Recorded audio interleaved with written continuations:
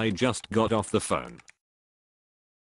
I can't believe I missed the email from Spacely Sprockets, and we missed the deadline to submit a bid. How did you miss it? I'm averaging 500 emails a day. The deluge never stops, what with RSS feeds, instant messages, text messages, social network notifications. The list just goes on and on. I just can't keep up.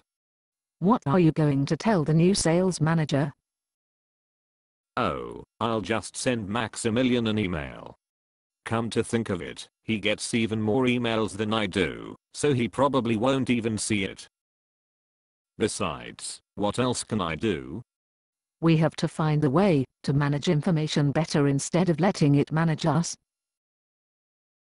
You know, Information Overload Awareness Day is on October 20th.